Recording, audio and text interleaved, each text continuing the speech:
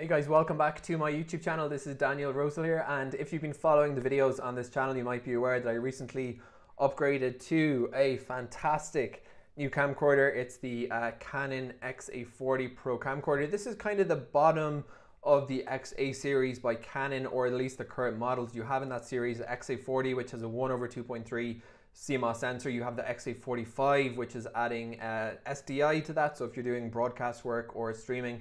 Then you have the 50 with its 1-inch sensor, and the 55 will add SDI to a 1-inch sensor. So the 45 and the 55 have SDI, and the 40 and 50 are getting up to that 1-inch sensor for your better low light performance. There's other cameras in the Canon Pro range, including the XF series, like the XF705, and that's pretty much the top of the range. So I watched a lot of test reels on test footage and videos about this guy before ordering it. I kind of went a bit obsessive on the research, but what I didn't see, and that's why I'm putting this up on YouTube, is a kind of test reel with the camera performance shown in different kind of shooting conditions. So in daytime, somewhere between daytime and nighttime, like dusk, and then nighttime. So I put together a reel because I've uploaded about 10 different clips shot with the XA40 since starting this YouTube channel. So what I'm going to do now, I'm going to show the reel. I'm going to put it up on my screen here in front of me. I'm going to offer commentary on it. I'll boost up the audio and boost down my commentary where relevant, because some of the comments are about microphone selection. I'm just rendering my test reel as we speak, so just give me a second for this to do. This is on the fly production here, and now I'm going to offer some thoughts about it. Now definitely, that's just finished rendering. The performance is a lot better than the Vixia HF4800, which is what I upgraded to this from. This is a kind of very consumer camcorder. So let us give this a shot and see how this all looks. So just give me one moment. Okay, so firstly, this is Damascus Gate. We're going to be kind of varied subject matter on this video. Damascus Gate in Jerusalem, and this is what it's included to show you guys what vlogging looks like. I was basically just holding this pretty much like this and shooting myself. I don't think it's the worst. This is an example of what B-roll looks like with this camcorder. Again, some B-roll shots of I was talking about the broadcast media presence at this particular media event. Here is some more B-roll shot in daytime bright conditions, and I was using. Now this bit's interesting. Watch what happens here. There was an altercation. The border police saw something and they moved in, and I zoomed in pretty quickly. Now this is actually shot from a rail at the top of Damascus Gate. I was holding the camcorder like this, not even on a tripod or a monopod. And something Canon talk about in this camcorder is that the shooting quality, I shoot in 1080p, even if you're just shooting in 1080 and not 4K, you're going to get much better performance at the telephoto ends of that lens. And I think you can really see that here. This is pretty much at the full zoom, and you can see the footage shot is pretty clear, I think. Alright, for people interested in using this for ENG type stuff, here's an interview I shot with a Palestinian guy, and this is actually shot with an XLR microphone. Now we're getting more towards dusk as this event continued. This is the Jewish side. They were segregated off by police. And you can see the low light performance isn't as good as when it was bright, but it's still holding up fairly well. As you can see, I wasn't using any external lighting on the subject here. Now, this is actually shot with just the shotgun microphone, so definitely worked out. The sound is decent, not quite as good as the dynamic microphone XLR. So I just had it on my shoulder like this, and I was shooting this guy because I didn't have time to get a microphone over to him. And again, we're looking at footage shot around dusk approximately. So that's that. So the same thing here, we're getting more towards night. You can see the buildings are lit up. You have the Israeli flag here, so this is a kind of color performance you can see. Worth pointing out, I didn't do any color correction. This is me again doing sort of ENG style stuff. Look at the bokeh here. Look at the background versus me. And in some of the clips I've shot, I've been quite impressed by it personally. Definitely a lot better than the kind of that effect I was getting on the Vixia. So you can see the distinction between my face in focus and the people in the background. Again, same sort of situation here. So I think this is very classic ENG type footage, like if you were doing reporting for a local TV station, this is probably very like what you'd be doing, right? More up close B-roll taken again from sort of a very political scene here. And that is more of me. Okay, we're getting to the next one. Right, so here's what using it looks like for vlogging. So I shot this at the desk I'm recording this on, and the camera is just basically here. I've got a little lav mic coming out of the XLR outputs here.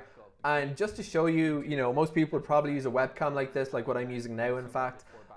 Because the lens is not really intended for this kind of close angle work or vlogging, I do definitely look a bit like too big. I'm actually at the same distance from the webcam as I was when I had the camcorder up. So something to bear in mind. Doesn't mean it can't be done. It just means you're going to have to position the XA40 a little bit, probably further back than where you are if you're intending using it for this purpose. I haven't yet got around to running it through a HDMI converter and trying to use it as a webcam, but I believe that it can be done with the right converter. And of course, if you're buying the 45 or the 55 and you have that SDI output, you'll be looking for probably an SDI to HDMI converter. I don't know if there are SDI to USB converters for computers. I imagine there are, but anyway, so this, by the way, comparing vlogging I did with my Vixia with my XA40, I noticed night and day difference. I was shooting this in quite low lighting in my office, even though I do have a light on me now, as you might be able to see, but it was definitely quite a lot better with the XA40. We're getting slightly bokeh effect with the background there. So sorry, this is kind of dragging on a little bit long. I'm showing you the same thing, yeah. All right, totally random footage. A cockroach. Yes, a cockroach. What I did here, I was eating and I saw a cockroach on the ground, and I was like, let's see how the zoom performance is on the XA40. So look at the detail here. I thought this was pretty incredible. I mean, I'm totally disgusted by cockroaches personally, but equally, you know, you can really see, like, look, you can see the like individual little jutty out things on the cockroach's leg. I clearly don't know the actual terminology. You can even see the tiny piece of food the dude's eating. Oh, this is so disgusting, but I was quite impressed by the footage. And bear in mind also, this is shot at nighttime, so we're kind of seeing a combo of full telephoto zoom, and we're also seeing full, again, no macro lens or whatever on the camera. This is just coming off. I wish I edited this reel a little bit tighter, because I'm kind of getting a bit grossed out watching this cockroach. Zoom performance, by the way, you can zoom in on the top handle, you can zoom in on the rocker, and you can zoom in on the ring. So you've got actually 3 different ways of controlling zoom. All right, here's me during the Festival of Pesach. After a little bit of wine here, I decided, you know what, let's try more experimentary footage. So that's vlogging again. I don't think it's the worst, maybe not the best, but you know, you can definitely do it. It's not, that's the benefit of a compact pro camcorder. It's not so heavy that you can't hold it up. I decided to film a cat because I was like, well, this will be an interesting subject. Again, low light conditions, so just kind of watch for the detail here as I track this cat. Again, I'm trying here to zoom in really on the cat's face and look at the detail in its fur. Again, I think this is pretty decent personally. Maybe I'm overestimating my my videography skills. Presumably also I'm going to get a lot better as I get more used to this camera, and eventually I'll start shooting in manual mode.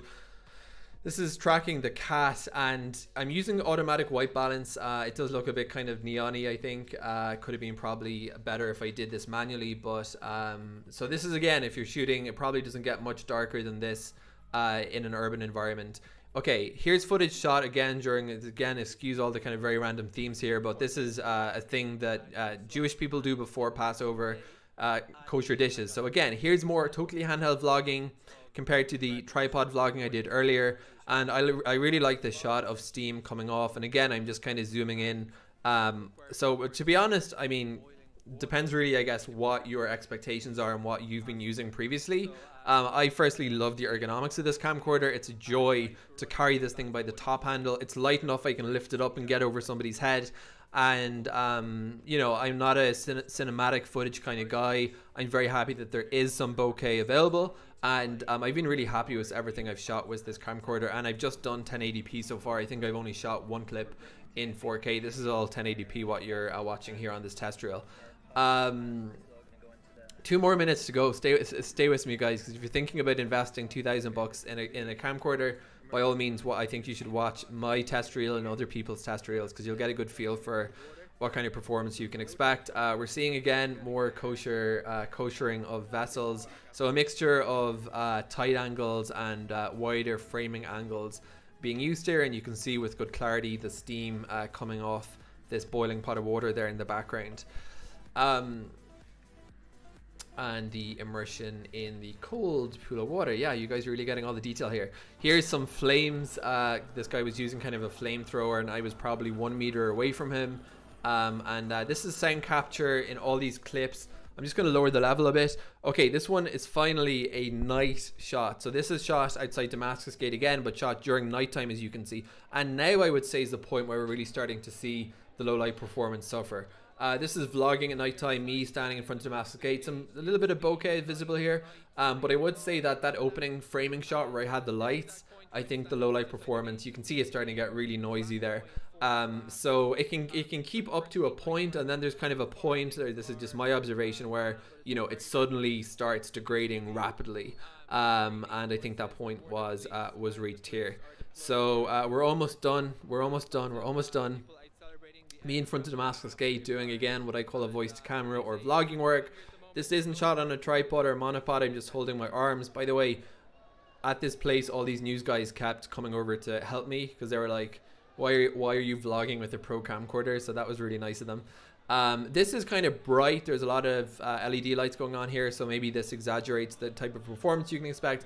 I've seen people saying they had to overlight their subjects with the XA40 and not on the XA50. So I've seen a lot of people saying, you know, if you have that extra $700 to spend, go for the XA50. All right, guys, we've made it through the whole test footage reel. I hope that was informative to someone thinking about buying this camcorder, give you an idea for what kind of performance you can expect. All that test footage aside, I personally have been immensely happy with this. And as I say, I'm doing video for a hobby, so I have to sort of invest a little bit conservatively in all this gear. My only regret is if I had an extra, whatever it was, I would have got the XA50, and if I had an extra more money, I probably would have gone for the XO705 because I'm really invested in the camcorder market, and I've been really happy with Canon so far. So yeah, hope that video was useful, and if you want to see what more videos shot with the XA40 look like, keep following this YouTube channel because I'm going to keep uploading more videos shot with it. Thank you for watching, and if you want to get more videos, please feel free to subscribe.